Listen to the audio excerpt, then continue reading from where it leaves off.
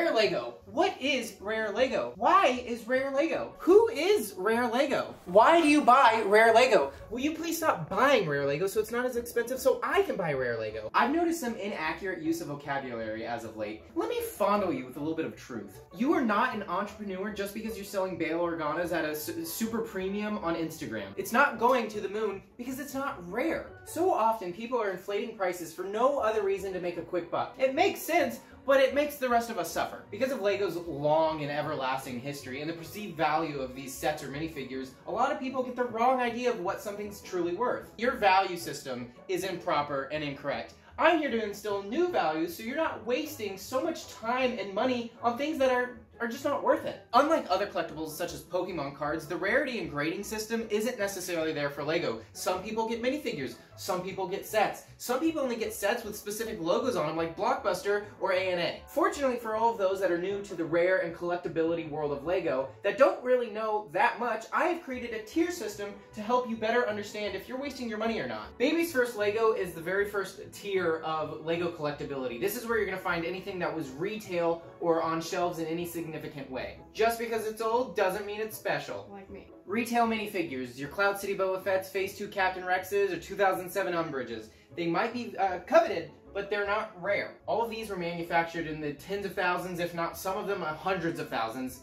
They're very common, even though they're very expensive. Next category on the tier is Oops. Oops is filled up with a bunch of things that you could just find yourself randomly coming across one day, like a misprint. You didn't really try to find it, you just did find it. Another example is an overshot, kind of like a short shot, but instead of not enough plastic that went into the mold, too much plastic went into the mold and it spilled over like a muffin top. And much like an overshot, short shots are the exact opposite of muffin tops. Another one that's not as common, but it's still pretty common, are marble bricks. They don't find their way out into the wild too often, and when they do, they're usually very old, or someone in the factory made a few extra to grease up the wheels of his own personal finances. Lastly, we have mismolded, and you might be confused as to what these are. It's just parts that weren't molded properly, and they have a slight bend to them, or there's some weird angle or warp in them. I guess warped would be a good, warped parts would have been better. The next category is, aw, that's cute. Aww. The things you'd find in this category are things that people know about, and they are rare, no doubt about it. They're pretty rare with only a few thousand being made, if not less. But everybody knows about them. It's not that cool when anybody can just go spend a few grand and get one. Mr. Gold is probably the most well-known example of this. Even though you could find it in a retail set, chances are not high that you would find the one, and we only know of 5,000 that are made. Another example is San Diego Comic-Con figures and sets. They're very cool and very exclusive, only in the reaches of a few hundred to a few thousand.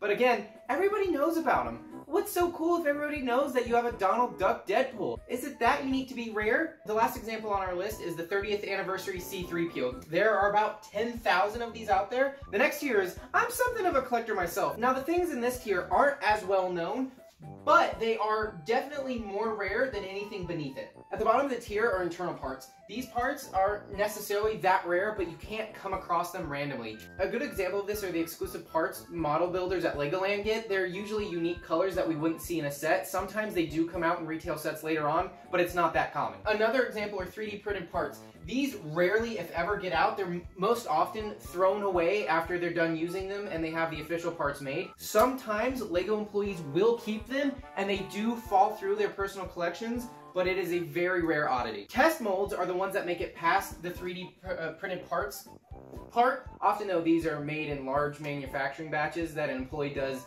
illegally to sell and make a few extra bucks. The last one is concept parts, and they're similar to 3D printed parts. They were made out of different materials like clay or just softer plastics that were molded into different shapes to try to get an idea of where the part would end up. Wacky and Wild is our next tier, and as the name suggests, these are either wacky and or wild. Store opening promos might be the best example of things in the wacky and wild category because they will do anything and everything. It might not even be an official Lego thing. Sometimes they'll do exclusive minifigures with the store's information printed on the back. Other times they'll do a room card key to the new modular only in China. They are great, but sometimes not all of them, and even more often than not sometimes, they are a pain in the butt to get. These aren't just GWPs that come out for the entire world that anybody can get. These are almost always exclusively to store openings or other events that they're running. Another one that might be known to you if you watch YouTube videos, which I hope you're watching, is an influencer promo. More often than not, there's nothing internal that's exclusive. None of the parts or minifigures are there that make it any different from any other ones. The packaging is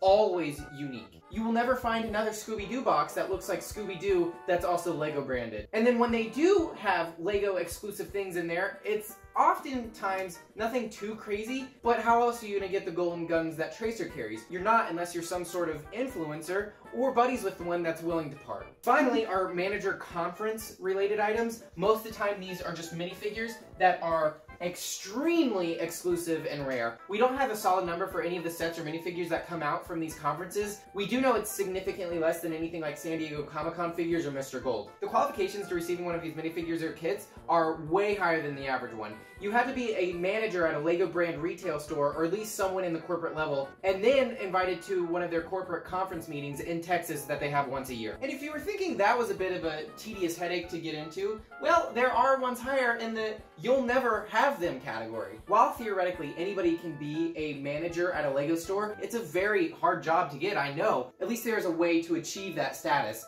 That very coveted status of retail brand manager. The first one on here, which anybody has a chance to receive, but very few people will, are giveaways. Outside of events that they have at specific locations or launching of new product, giveaways are most commonly found nowadays in the VIP program. They might not be that exclusive, but there is a signed figure in an acrylic case, so it does make it a bit more exclusive than others. Unfortunately, these are limited to 5 or less, sometimes just 1, so the chance of you getting it is not very high. The next one is the Inside Tour. This is another lotto one where theoretically, you could win to get inside of it, but you have to jump through a lot of hoops. For those that aren't aware, the Inside Tour is a program LEGO offers where you and a few other guests can go and have a very personalized tour and interaction with developers, designers, and other LEGO members and employees in Billund. These groups, however, are very, very small. Sets that come from the Inside Tour usually stop at around the 200 mark of how many are made, and if you're lucky enough to get one, you can sell it for a couple $1,000s. Metal Bionicle parts would be the next one on the list, and these are, just as they say, Bionicle parts that are made of metal. There aren't a ton of them out there. The few examples I'm aware of are discs or Bionicle masks that were made out of platinum. Similar to Bionicle parts, but completely different, are the metal minifigures. Metal minifigures are almost exclusively Star Wars. There are a few odd examples like the sterling silver skeleton keychain, but all of them have the same thing in common, that they're expensive as balls. These figures aren't super compatible with LEGO because they're warped and they don't necessarily fit the system all that well, but they're all worth a cool $30,000 to $40,000 if you have that money, or if you know someone that will sell one to you. Most of the world stock that I'm aware of all belong to a billionaire in Scotland, so good luck getting your hands on it. One odd to this list that is unique in its own right is the Woo prop from the LEGO Ninjago movie. It was made out of wood, and it made an appearance in the movie. I think there are only 3 made. Jackie Chan got his dirty little fingers all over him. It's $100,000. Its estimated value is $100,000,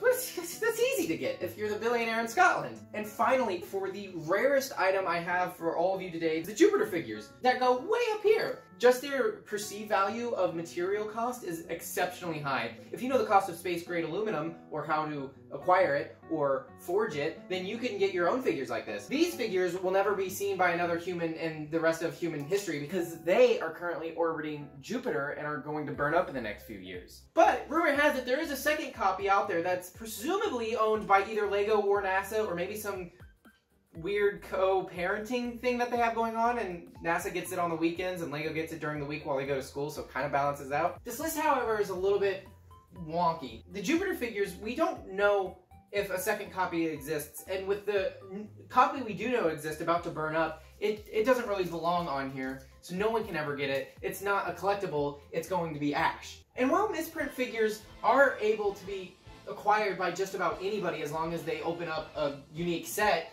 their value is a bit higher because there is demand for really bad misprints, so it should be more up in here, in this area. And while test molds, concept parts, 3D printed parts, and internal parts are rarer than most things below it by just sheer lack of parts out there, they're not desirable in any way. No one goes out and buys them. It should be somewhere down in this area. And with Comic-Con figures, Mr. Gold and the 30th Anniversary 3CP, or any other examples that would be in this area, they're very desirable. There might be a crap ton out there compared to the things above it, but people want them a lot more because they're actually known about, and, to be honest, they're cooler than Zach the Lego Maniac. But then you have things that no one knows about. That card I mentioned earlier, no one knows what that is unless they are Chinese in China a month ago. Same kind of goes with the influencer promos. No one cares about the box. Most of us throw those away. So they should be thrown away with the rest of the babies. Wait, manager conference figures are expensive, they are exclusive, and there are some cool ones, but only half of them are even known about or cool. No one wants the backpacker, so like this one should stay here. The manager part should be there. But where's the tape? You used it all. But the inference figures or sets that no one really knows about, they're expensive, but who cares? Same with metal Bionicle parts. No one likes Bionicle, otherwise it would have come back the third or fourth time. Seriously, no one likes Bionicle. That's why it deserves to be with vintage parts, because unless you are above the age of 65, no one gives two craps about your tipper truck army. Retail minifigures, however, are super coveted. You have 14-year-olds worldwide trying to pump them numbers up. I'm sorry, what? The quote is to the moon. It should be somewhere down here, not in shot, because people don't care about them in any significant way. Same with short shots. There are like 3 pictures online to find those. Those don't belong up here. Overshots, I've only seen one channel on YouTube actually talk about them. Look up Overshot. You get some weird images, but they're not Lego. Giveaways, they are some sweet things, but most of the time, everybody forgets about it. That have what kind of No one wants a signed Will Arnett figure. The Will prop is metal, that's not even Lego. Honestly, I'm something of a collector myself, was just a meme, and it's not really a real category. I was just trying to name them, and so it seemed like it was funny, but it was never funny to begin with. And then this line should just go away entirely. With this line gone, these two kind of merge together into one big, aw, that's oops category. Oh, now that these are all big one oops categories, you should probably rank them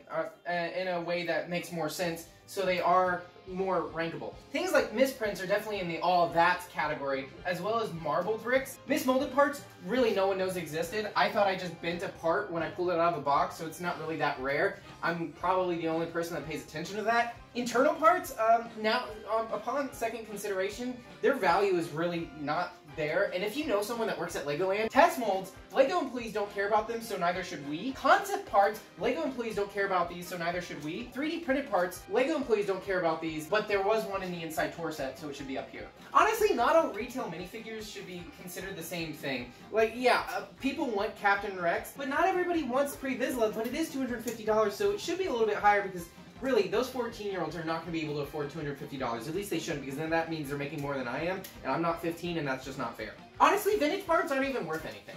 So there you have it, folks. That's how you tell the proper value of a rare item in Lego. And the collecting isn't really that hard as long as you know what you're looking at.